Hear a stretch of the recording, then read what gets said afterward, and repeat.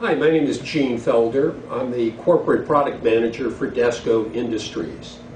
And we are cutting a number of video clips about ESD training. Today's topic is what is ANSI ESD S2020? And ANSI ESD S2020 is a document prepared by the ESD Association. Its title is For the Development of an Electrostatic Discharge Control Program. And it gives you the requirements of what you have to do to have an ESD control program. This document was first released in 1999. At that time it had one table. Now it has three, and important information has been added. It's very similar to the United States Department of Defense Mill Standard 1686, but the Department of Defense went to the ESD Association for them to make a updated version, and it has been adopted by the Department of Defense.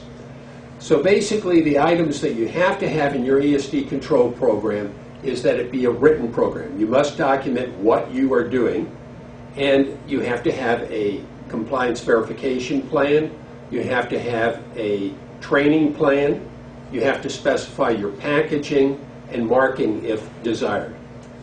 The Table 1 in the 2007 version of S2020 is what grounding system you will use. Table 2 is how you will ground your personnel. And Table 3 lists quite a variety of EPA, ESD protected area, ESD control items like work surfaces, ionizers, garments.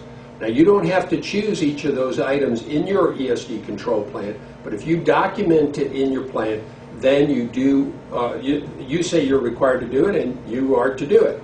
The compliance verification columns have been added to Table 3 in the 2007 update, and the test method is ESD TR53. This document, ESD 53, documents simplified test methods that good companies today use in their facilities to test their EPA ESD control items.